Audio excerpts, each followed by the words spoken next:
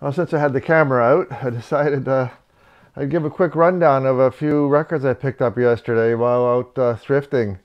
I'm going to have to read them pretty well off a sheet of paper here since I had to look them all up on Discogs. I'm not familiar with any of them and haven't cleaned or played any of them yet, so hopefully they're not too bad. The visual condition of them was pretty good, so hopefully they do clean up well.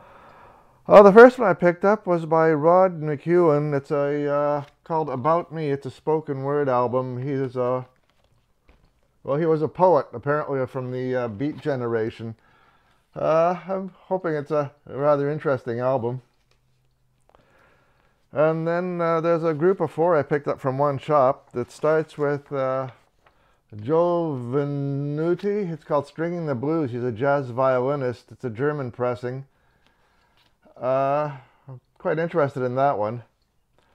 From the same place, I also got one by a fellow called Rob McConnell and the Boss Brass. It's a called Jazz Big Band, according to Discogs. And I also picked up from that place an album by Rex Smith called Sooner or Later.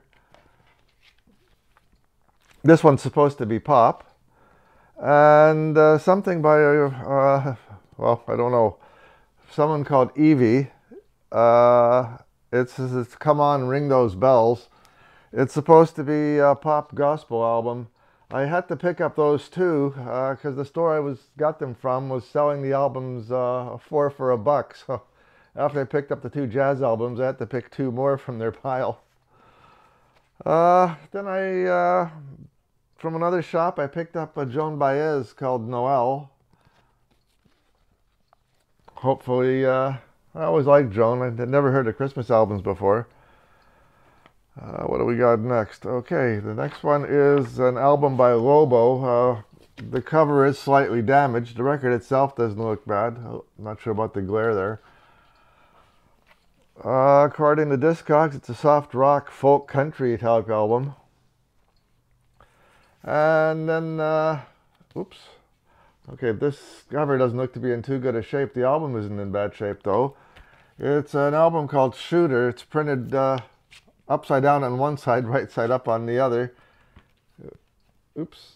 Oh, okay. It's a sort of a gatefoldy looking thing.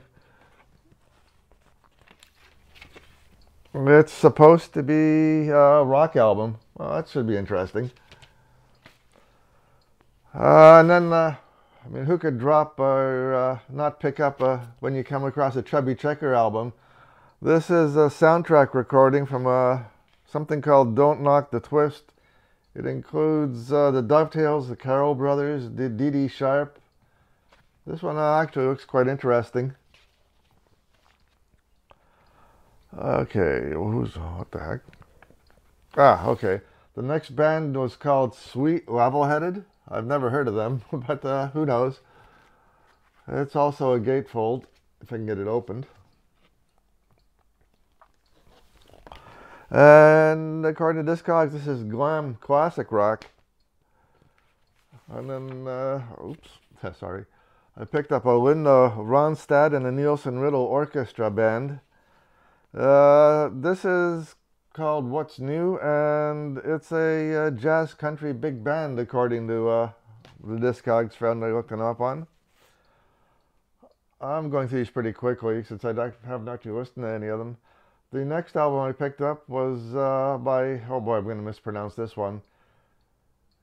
Shlomo Mintz playing Paganini, 24, where did it go? 24 Capricci for solo violin, opus number 1. Now this album claims to be all digital, like it was digitally recorded, digitally produced, digitally mastered, and then stamped to record. So I don't hold too much hope for that one. I'm not really too fond of complete digital recordings. But I couldn't resist picking it up. And from there we moved to UB40 Present Arms. This is supposed to be reggae or dubstep. I've got one other UB40 album and they're not bad, so that should be okay. I came across an extended play, well, actually I think the album's called Extended Play by The Pretenders. Interesting. It's then an album by the Crusaders. This is supposed to be smooth Jagger funk. It's called Images. And one thing I did miss when I was going through them all, if I can get back to the gospel album, internally it not only came with the original sleeve with the lyrics, it came with a nice picture of the artist who did it. That wasn't a bad day's haul. Well, just hope you enjoyed it. Thanks for watching, and as always, like, comment, subscribe if you like the videos.